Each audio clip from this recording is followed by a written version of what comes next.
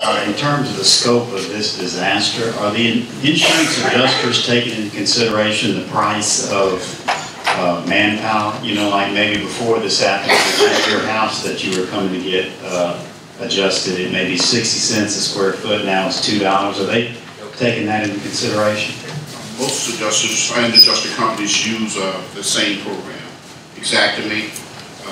That program is updated pretty much daily.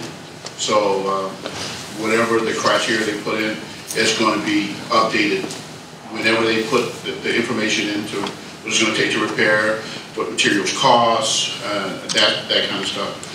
It is updated daily. It's updated with the way things are right now? Yeah, yeah. So if sheetrock went from $6 a sheet to $10 a sheet, it's going exactly it's going to know it went up to $10 a sheet. And if labor went from $7 an hour to $12, it's going to know. They're going to put it in. But to that point, don't accept anything until you know for sure that you can rebuild for what you're being offered. If you're fortunate, you have insurance, flood insurance. What we see a lot of times are that the estimates or the adjustments come back, and they take that in consideration. They don't necessarily take it in consideration on the full scale sometimes.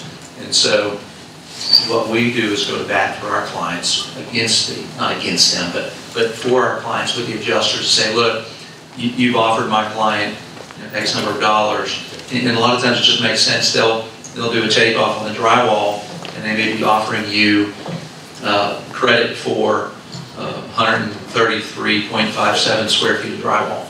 I can't go buy 133.57 square feet of drywall. I have to typically buy it in 32 square feet sheets. So, and then oftentimes there's waste that's incurred in that. So what we do is we factor that in, and we go back for our clients to say, look, here's really what it's going to cost, and here's the labor rates that we're getting multiple bids on, and here are our bids that support that, and here are material costs that support that. So if you're doing this yourself, you need to have that type of information to go, to present to them. But if you have a GC, they should be doing that for you.